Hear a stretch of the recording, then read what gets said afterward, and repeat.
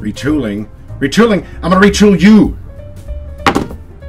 Oh, hi there. So I'm your older than average gamer, and today we're going to be looking at a few of the FPS titles that are going to be available for you for this new year, most of which are already available. Maybe you got a little bit of extra money you're looking to burn. Let's make sure you don't burn in the wrong place. So real quick, if you're enjoying any of the content, I hope you'll consider maybe liking this video, subscribing to the channel if you haven't.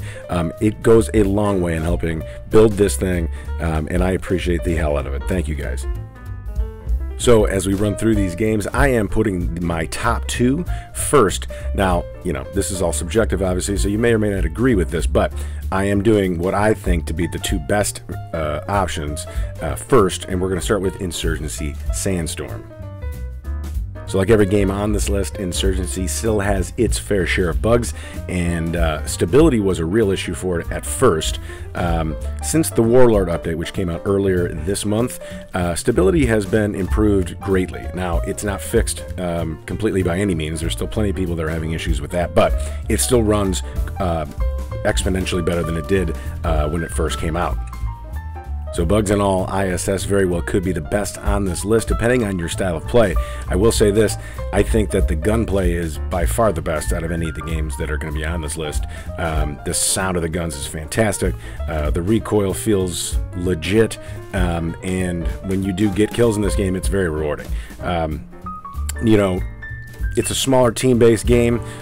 Communication is important, but not 100% essential, although you're going to do better if you're communicating with your team in this game. You know, you're going to find a lot of times too, a lot of people would rather just be ridiculous through VoIP, which is also provides its own experiences, but from a pure shooting standpoint, it's very possibly the best one here. So like I said, smaller team-based games. You've got domination, which is going to feel a little more like some stuff you may have played if you haven't done tactical FPS stuff before, but push, frontline, and ambush are going to give you options for some different experiences that are certainly more team-based. The main drawback for Insurgency, on console at least, is if you're playing on past gen, there's a chance that this game does not run very well for you. Now, like I said, with the Warlord update, which came out just earlier this month, a lot of those particular issues being tied to stability, a lot of them have been fixed or seem to be fixed, but with those fixes came some other things. Depending on the system you're playing on, resolution doesn't always look that great either, but this game has got a long way to go and is going to continue getting better. And if you're into a faster paced hardcore shooter, this is by far the best game you could possibly find. Next, we're moving on to Hell Let Loose, and if you are looking for a milsim experience on console, this is by far going to be the closest thing you will have ever seen thus far if you're playing on console. 50 versus 50 100 player matches, arguably one of the best World War II games ever made. A lot of people I've heard talk about Enlisted, but I mean, I don't think Enlisted even holds a candle to this, to be quite honest with you. Team play is kind of unparalleled as well. Communication and working with your squad leader is of paramount importance, and can be the drawback depending on who it is that you're talking to. Some people want a more jump-in experience, and while you can jump in, you got to really be prepared to jump in and start working with a group of people, even if it's not directly with voice, but you have to be listening, and you've got to be willing to do whatever it is that is being asked of you. But if that's the kind of thing you're looking for, man, there is not really anything better out there. Squad might be something good, but Squad isn't on console. It's a very similar experience, but that's also modern. This is also World War II, obviously. There's also a bunch of new content coming out very soon for the console version of this game, and with full console and PC parity going to be starting this year, players on console are going to start getting to see all of the same content that PC players are seeing, not only now, but at the same time when it releases down the road.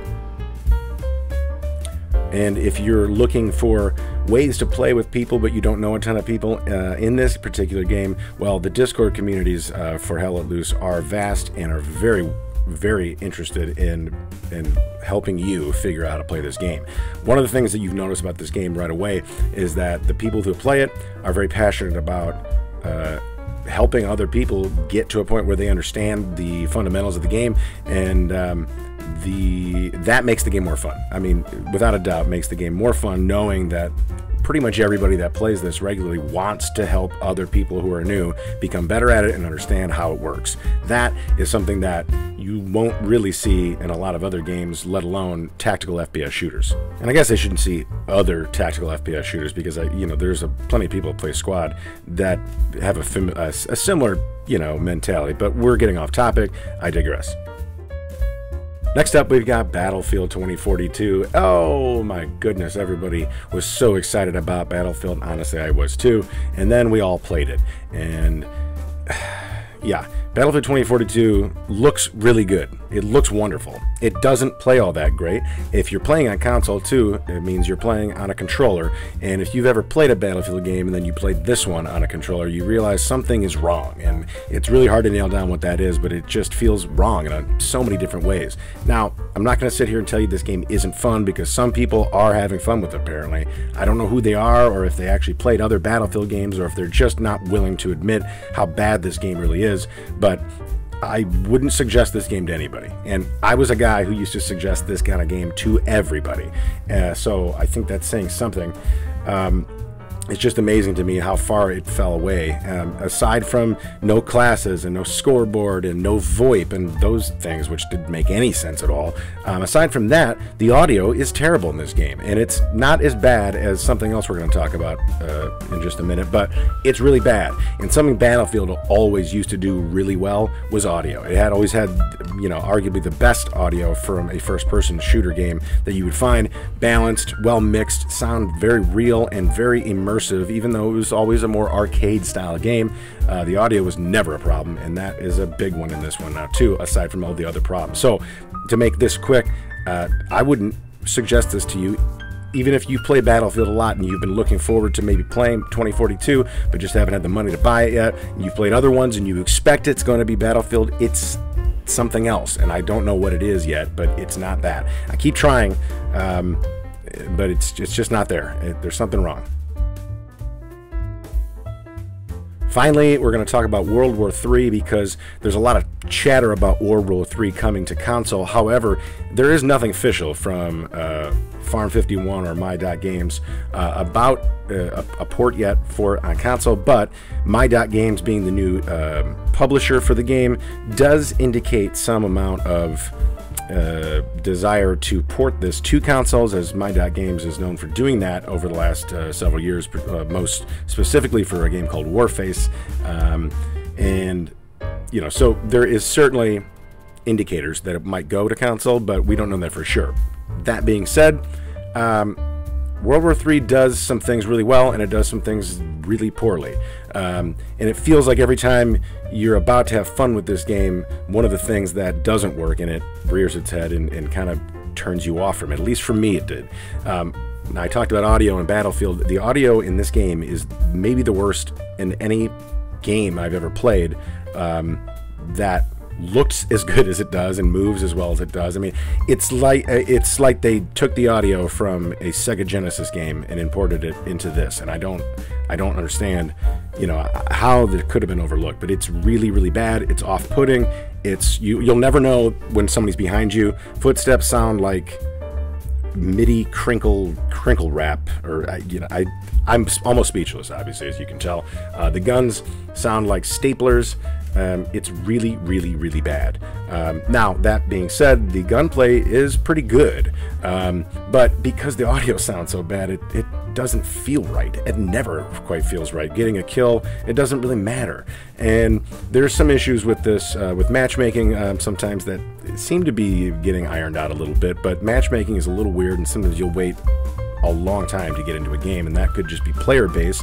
But there's also times when you load into a game and then it immediately boots you out and you have to go back to another loading screen due to some sort of a queue issue, and I'm not sure exactly what that is. But this game has some potential for sure, but it's going free to play as well, and that could turn some people off.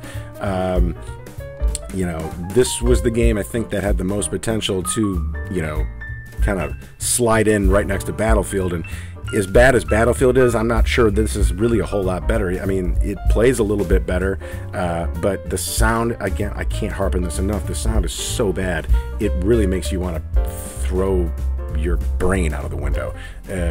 So, you know, let's not get too ahead of ourselves either. We don't even know if this is coming to console. Like I said, there's a pretty good chance based on who's taken over publishing for it, but that is still to be seen. If you're on PC and you were thinking about maybe doing the closed beta test, I would just wait till the open beta test comes out. Don't spend the money on it, because it's just, it doesn't feel like a real well-polished game. It looks nice and it runs pretty smooth for the most part, depending on your system. But there are just a lot of things that it's not doing, and you know, something else. It's being called a tactical FPS. I'm not really sure why. Yeah, it's team-based. You're on a squad, but you also have essentially what are COD call-in kill streaks. There are some vehicles that are just vehicles. I mean, that's about all I would say for them, to be honest with you. There's 10 HUD elements on screen, so I mean, nothing about that feels hardcore or tactical in any way. The time to kill is kind of low, is pretty low, but that's really about it. It feels more like COD mixed with COD mixed with Battlefield mixed with something else. And if it could just figure out what the hell it's trying to be, it might really have a chance to do really well. But they also really need to fix that sound. So that's all I've got for you today. Thank you guys for stopping by the channel. I appreciate it a lot. Hope you're having a great week. Enjoy the rest of it, and we'll see you soon.